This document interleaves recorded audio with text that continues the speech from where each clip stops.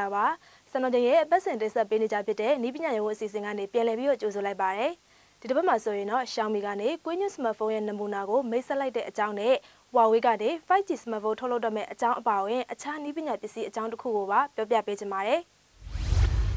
ပထမဆုံးအနေနဲ့ပြောရရင်ကွေးညွတ် smartphone နမူနာမိတ်ဆက်လိုက်တဲ့ Xiaomi အကြောင်းပါ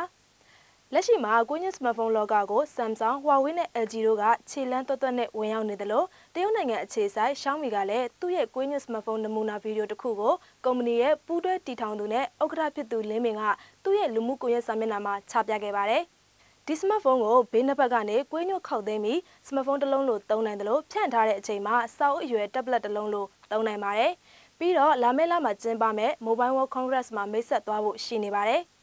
တောင်ကိုရီးယားနိုင်ငံအခြေစိုက် Samsung ကုမ္ပဏီကတော့သူ့ရဲ့ကွေးညွတ် smartphone Galaxy F ကိုလာမယ့်လ20ရက်မှာပြသသွားဖို့ရှိနေပြီးတော့ LG နဲ့ Huawei တို့ကလည်းနောက်လထဲမှာပဲကွေးညွတ် smartphone တွေကိုမိတ်ဆက်သွားဖို့ရှိနေပါတယ်။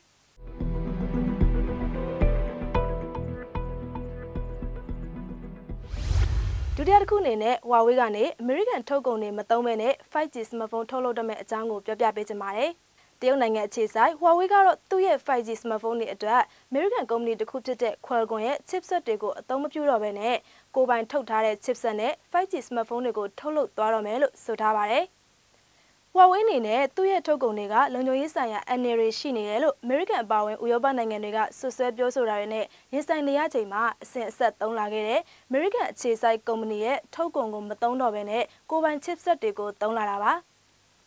အဲဒီ smartphone တွေကို Huawei ရဲ့ Kirin 980 chipset နဲ့အထိုင်ချထားပြီးတော့ 5G ကွန်ရက်စနစ်အတွက် Balong 5000 modem ကိုသုံးလာမှာပါ။ကုမ္ပဏီကထုတ်လုပ်လိုက်တဲ့ဒီ chipset တွေက Qualcomm ရဲ့ထုတ်ကုန်တွေနဲ့စွမ်းဆောင်ရည်ရောအရေးသေးပိုင်းမှာပါရှင်ပြိုင်နိုင်တယ်လို့ Huawei Consumer Unit ရဲ့ CEO Richard Yu ကပြောပါတယ်။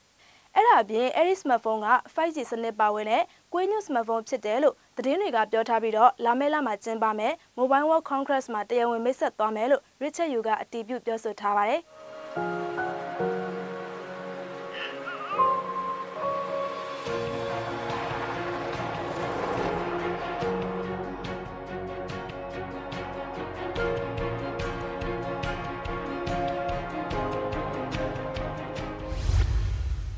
ဒီတစ်ပတ်စံတော်ချိန်ရဲ့နီးပညာရုံးအစီအစဉ်မှာနောက်ဆုံးတစ်ခုအနေနဲ့မောင်းသူမဲလျက်စစ်လျင်အောင်မြင်စွာစမ်းသပ်နိုင်ခဲ့တဲ့ Boring အကြောင်းကိုပြောပြပေးချင်ပါတယ်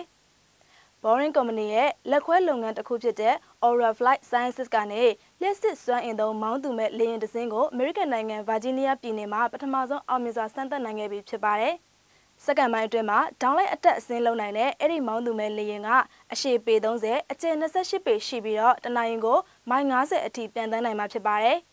ပြီးတော့မြို့ပြသယ်ယူပို့ဆောင်ရေးအတွက်အရေးပါတဲ့ခြေလမ်းတစ်ရက်ဖြစ်ပါတယ်။မောင်းသူမဲလေယာဉ်တွေနဲ့ခီးတဲ့သယ်ယူပို့ဆောင်ရေးအတွက် Boring အပြင် Airbus နဲ့အခြားလေကြောင်းကုမ္ပဏီတွေကလည်းလှုပ်ဆောင်နေကြတာပါ။မိုးပြန်တက္ကစီဝန်ဆောင်မှုပေးမဲ့ Uber အတွက် Boring ကစမ်းသပ်လှုပ်ဆောင်နေတာဖြစ်ပြီးတော့2023ခုနှစ်မှာဝန်ဆောင်မှုပေးနိုင်ဖို့လည်းရှိနေပါတယ်။